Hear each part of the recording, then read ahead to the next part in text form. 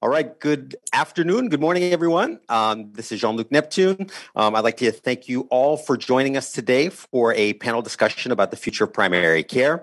I greatly appreciate the invite from Matthew, and Jess, and I'm looking forward to a great discussion today.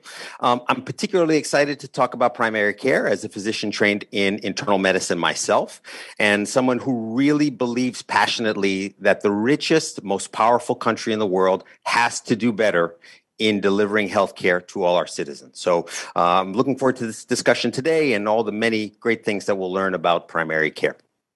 Now, primary care is a term that we kick around a lot. I think people are very familiar using that term, but I think it may mean different things to different people. You know, what is primary care anyway?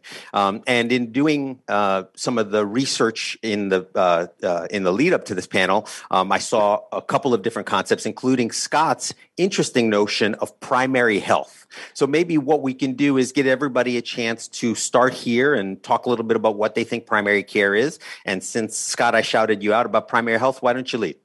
Sure. Appreciate it, JL. So we had the same challenge that you're describing as primary care means a lot of different things to different people. And so because we practice in a multidisciplinary team setting, we felt that primary care seemed to focus a little bit too much on the physician and maybe the nurse.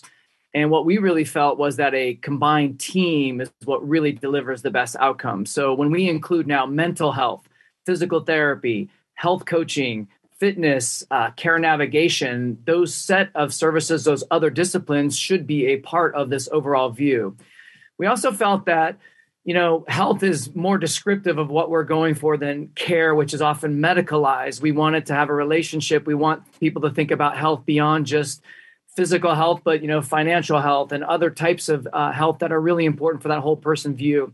So it was our attempt to try to solve the problem you're identifying. So primary health is meant to describe that broad, team-oriented view of health.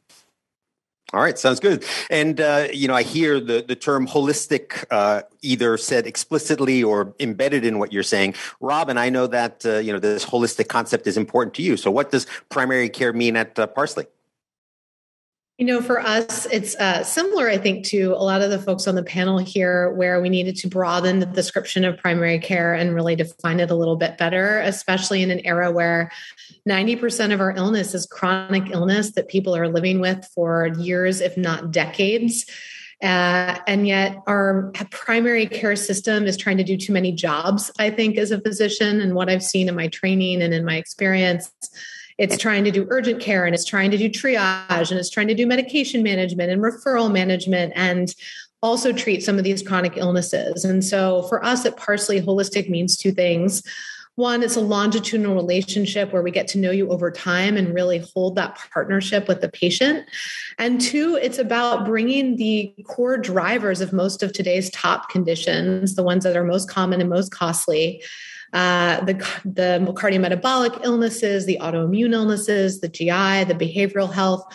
All of those things are largely treatable and often reversible if you address nutrition, mental health, lifestyle change, movement, environment on the prescription pad next to prescription drugs. And yet in my training at some top institutions that I know you and I share, JL, we did not learn how to prescribe beyond prescription drugs. And prescription drugs are a key piece of this, but so are nutrition, mental health, lifestyle change, fitness, and experience, as well as a long-term relationship. Because as I said to start, these conditions are not things that hit you on the head when you walk out your front door, largely. Some of them are, but mostly they're things we're living our way into. And so we had to redefine at Parsley primary care as a service that would really address the true needs of today's population.